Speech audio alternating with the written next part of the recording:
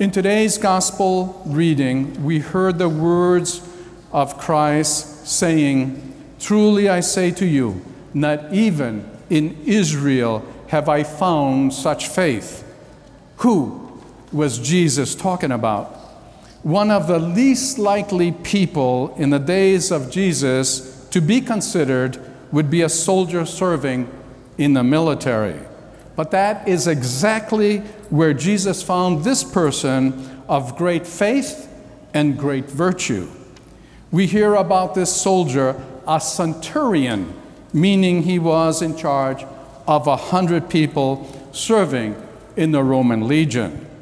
This centurion had a very sick slave and went to Jesus to heal him from an imminent death. Taking a closer look at the centurion, there are three major virtues displayed by him, and these virtues glimmer like fine jewels, beautiful and rare in today's gospel reading. The first glimmering jewel was the centurion's great compassion. Keep in mind, this was a simple slave who was ill. It was not the centurion's father, mother, brother, sister, or even a relative. It was only a slave that was dying.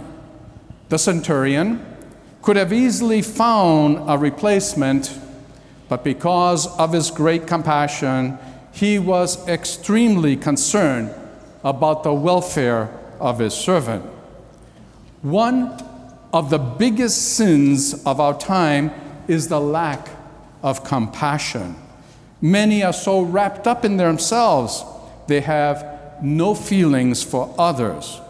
There are nursing homes and hospitals filled with lonely people, forsaken people. Many of them die from broken hearts because there is no one to have compassion on them. The centurion was a man whose life confirmed the virtue and the compassion by his external action. The second glimmering jewel we see in the centurion was his great faith.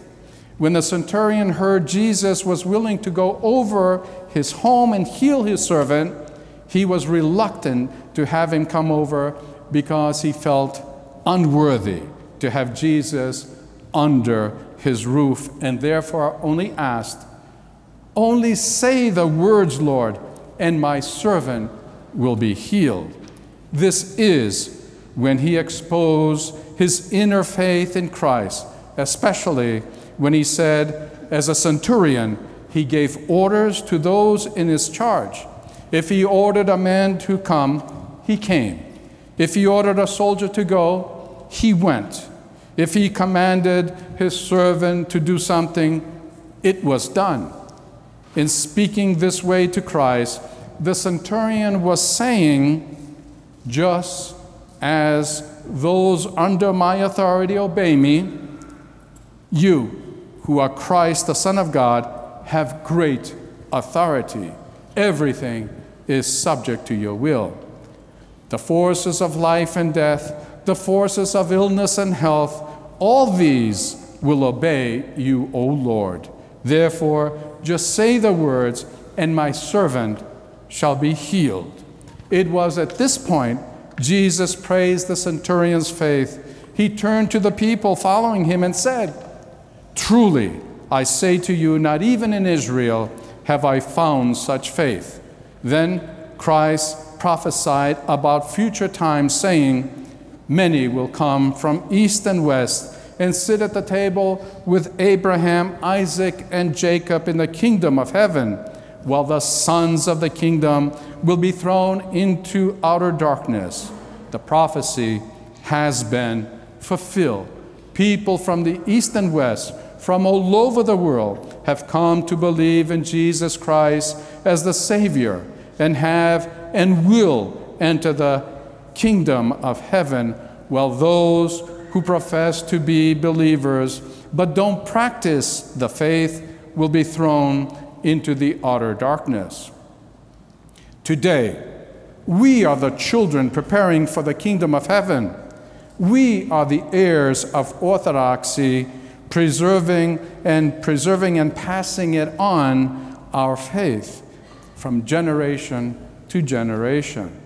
We must also come to realize great faith must bring a plentiful harvest of true Christian living. In the case of the centurion, we clearly see the harvest of great faith. We see it in the virtues of his everyday life. The third jewel glimmering from the life of the Roman soldier is his great humility. This is not a popular virtue today.